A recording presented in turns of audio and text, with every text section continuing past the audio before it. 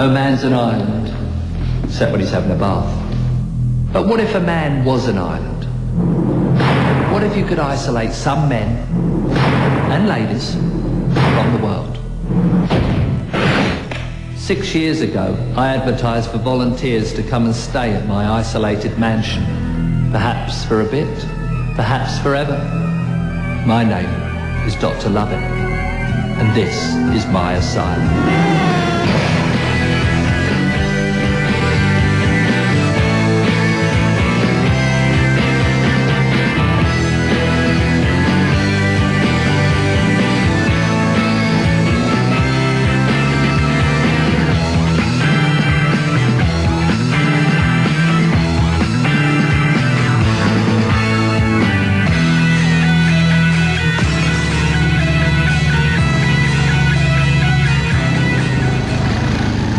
Somebody's ordering a pizza and they're not claiming it.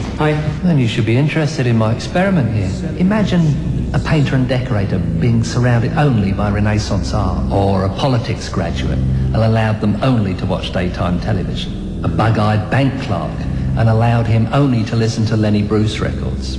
How about a flamenco singer made to take a vow of silence? Look, I'm going to say this once more and once more only because the words are sticking in my mouth like conkers.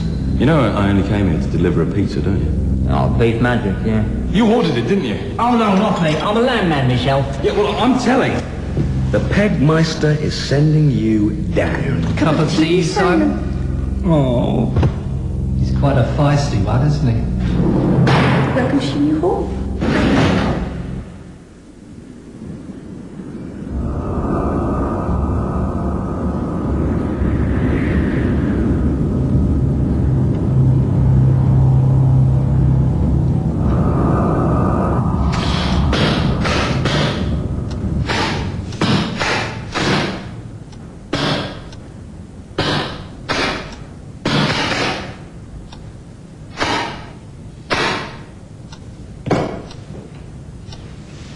Nurse? You wanted me, Doctor? Yes, sit down, nurse. On your lap? No, on the seat there, nurse, please. Thank you. I've decided to end the experiment and to let the inmates return to their normal lives. Why? It's boring. I sort of figured that out after the first couple of weeks, but I didn't like to say anything. What about us? Thought you liked playing doctors and nurses. Not really, no. Who is she? Who? Come on, who is she? The other woman, it's Martha, isn't it? Martha? Oh no, so it's Adam, isn't it? Adam? No. Oh, I see. I've seen the way you look at Victor in the group sessions. Victor? I don't even look at Victor. Exactly, it's so obvious. What's he got that I haven't? A beard? You find beards attractive? They're okay. I can stop shaving, Doctor. Fine. But I don't love anybody. You see, I just want to end this experiment. I don't understand how all this works. I can't even get comfy in this chair. I don't like playing the doctor. I don't understand the workings of the human body. I don't know my arse from my elbow. But you've a lovely arse, Doctor. Have I? Look, I've just got to go home. Then you leave me with no alternative. Nurse, what are you doing? Don't worry, Doctor. I'm not going to inject you. Oh, thank goodness for that. The injection's too good for you. Hello, I'm Claire McFadden. I'm a psychiatric nurse. I live in Surrey with my husband Ted and my children Sandra and Eloise. They're both into dance and drama. I don't force them into it, you know, they just don't get their dinner if they don't go to their dance lessons. I recently actually went down to London to do an audition for Oliver, but they didn't get it. I said, why? Is it because they're Scottish? And she said, no, it's because they're too fat to be orphans. I said, what do you mean? Orphans can be fat. They just eat because they're unhappy. And then I punched her and walked out. But I think it's important to set that kind of example for the children, you know. Show them they've got a tight fist to hold on to. Yes, because my husband's hopeless. Just a big, fat streak of piss, really. We joke about it. We call him a big, lumpy, fat, smelly arsehole. We just say, why didn't you move out, Ted? Fuck off, you know. I don't think he takes it to heart, you know. Anyway, that's me. Don't you like me? I make good coleslaw. Oh, talking of TV, you know Jeremy Beadle's programme? You know they've got a hidden camera and they set someone up to believe their car's been smashed up, and just as they're going to lose their mind, Jeremy appears from nowhere in a traffic warden's outfit with a fake beard and dark glasses on, right? Real beard underneath, but Never saw the point of that one, right? And he goes like this, right? He goes... Well, he hides, doesn't he? He goes... And they go... And then they hug him! Hug Jeremy Beadle. Well, you wouldn't want to shake his hand, would you?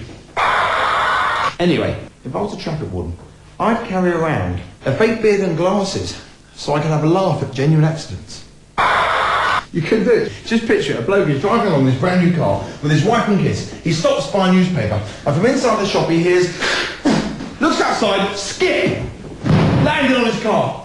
My car! My wife! My car! My life! My...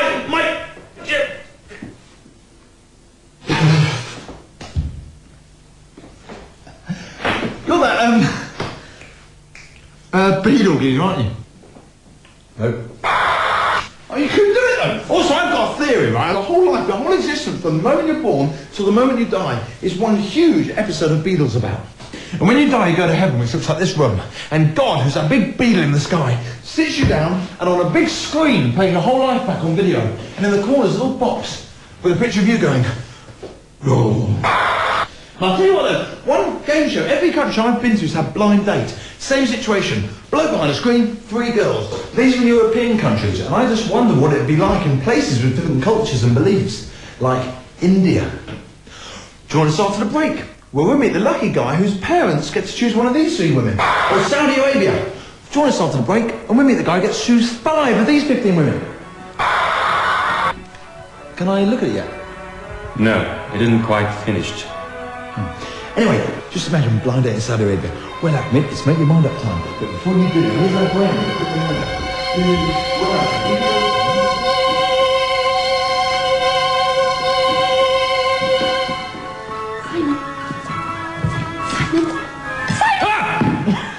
I'm sorry, Martha, I was miles away. Oh, hello, how are you? I'm fine, how are you? Close to death? Really, how close? Oh, no, hours, minutes, seconds. Oh. I'm joking. No, I'm definitely before Crystal Rose. Oh, that's a shame. Anyway, yes. Young boy like you, cut off in your prime. Me? Yeah. Didn't you know we're all going to die? Why? Well, it's the air. First it was a toothpaste, then it was the stamps, and now they're poisoning the air. Who? Hey, the only thing can save us is squash. There's only so long before that's going to run out, so... At 4:25, so... Got any lemon? No, I don't think they do lemon. Dr. Lovett? Oh, Dr. Lovett, I think he's a wonderful man.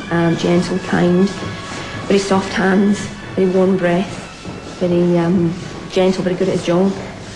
I don't know what I'd do without him. Well, actually, I do know what I'd do without him, actually.